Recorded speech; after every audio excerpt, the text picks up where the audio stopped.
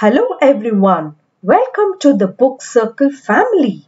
I, Ranjita, am your guide to introduce the magical world of books and reading to all your kids. Looking forward to building more budding bookworms in this community.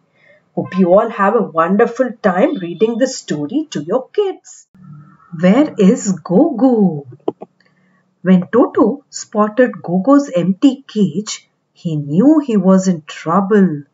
Would you like to help Toto find Gogo? Toto loved animals. He worked in a zoo. One day, he saw Gogo the gorilla's cage was empty. Toto was shocked. He set off to find him. Gogo must have run towards the jungle, thought Toto. He looked behind every bush and tree. The animals in the forest watched Toto, but Toto could not find Gogo anywhere. Toto whipped out his field glasses. He scanned the area across the river. Was Gogo on the other side? Gogo was not to be found.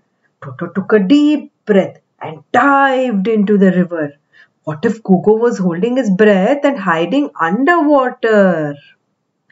Moti the dog took pity on him. He barked and looked towards the store nearby. Toto finally had a lead. Toto flung open the door of the store. There was Gogo happily munching on bananas. What a big mess Gogo had made. Toto just stared at him, not able to say a word.